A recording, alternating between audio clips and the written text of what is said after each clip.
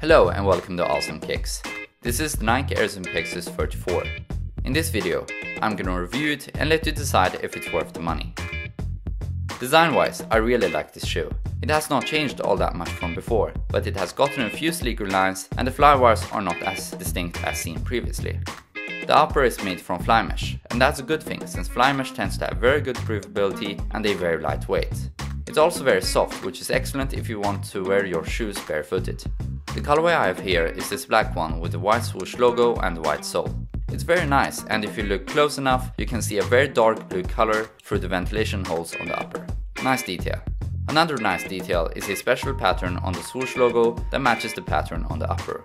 It is unfortunately not reflective. The only reflective piece is located on the back. Many new Nike running shoes have gotten a new undersole, but the one on the PEGASUS has stayed the same. And I'm glad. This undersole has tons of rubber unlike the Vomero 12, which is good for durability and grip, plus gravel won't stick as easily into the undersole as on the Lunar Epic and the Lunar Glide. It also doesn't squeak like crazy while walking indoors like the Nike Vapor Max. This is by far my favorite undersole that Nike has to offer because of those reasons. It just works and there's nothing to complain about.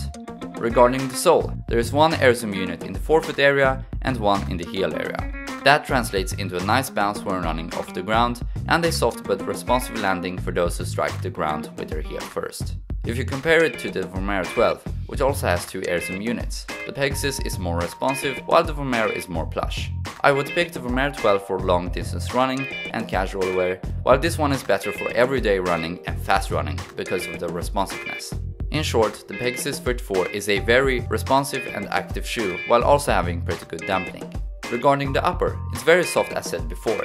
The fit is more on the snug side, which I like for running, but if I were to use this shoe for casual wear, then I would prefer something looser like the Vomero 12. Support for other pronators comes from the flywires, which in the PEGASUS do a fantastic job.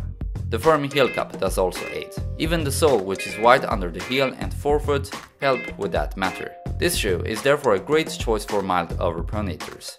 If you overpronate in a larger degree, then the Nike Air Zoom structure might be the better option. Okay, that was it. I can strongly recommend this shoe, and I actually think that the PEGASUS 34 is one of the best shoes out there for most runners. It has a perfect balance between comfort and responsiveness, plus it has a very good fit. The design is up to you to decide, but I certainly dig it. I really hope you found my review helpful, and if you did, then help me out by clicking that subscribe button and leaving a like. See you next time.